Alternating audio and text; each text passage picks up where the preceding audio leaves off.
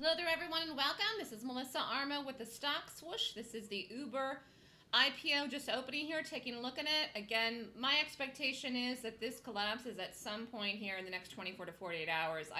Everyone was saying this was priced very low. I totally disagreed with that. A low price on this would have been 20 or under 20.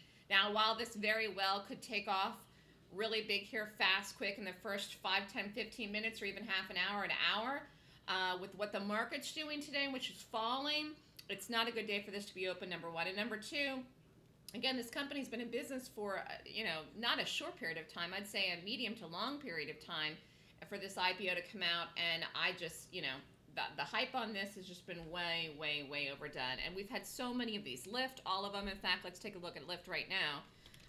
The Lyft went to 50. I thought Lyft would go to 50. It did go to 50.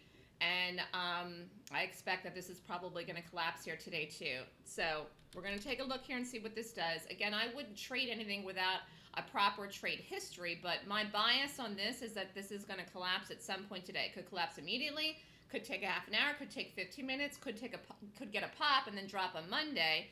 I mean, you see here what this Lyft did. This initially went up, then it collapsed, okay? Now, this was priced much higher, but still, why everyone was saying that this was priced or underpriced I totally disagree with that 100%. So, anyways, the exact price that it opened here, let's just get that, 42.05. And if it breaks that, it's a goner. It's a goner for the day here because, again, figured this would be close to noon or right around noon, and here goes the market. So, everything is falling. Everything is falling. An interesting day in the market. I'll try to do a market video later, but again, looking for these things to kind of take a dive today. The question is when and what time.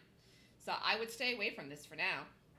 That's my opinion on this. We'll see what it does. I could be surprised, but even if its close is strong today, I don't think it's going to last into next week. Here, this could break right now. Let's just watch this here. This is, yep. I'm so good at reading. I'm so good at reading charts.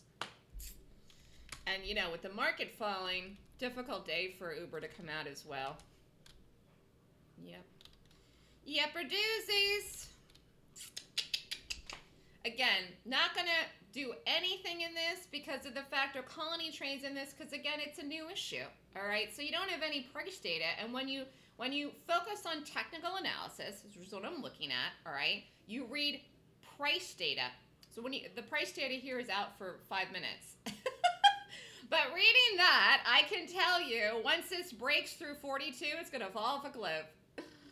So anyways, good luck, everyone. If you are doing anything today, hopefully you shorted. Great call today in the Stock Swoosh Show live trading room in the market. We'll see what happens next week. We'll maybe take a look at this. Here this goes. It's going to break right now. Oh my Lantia. Here it goes. There it goes. Right now under 42 Uber. Look. Wow.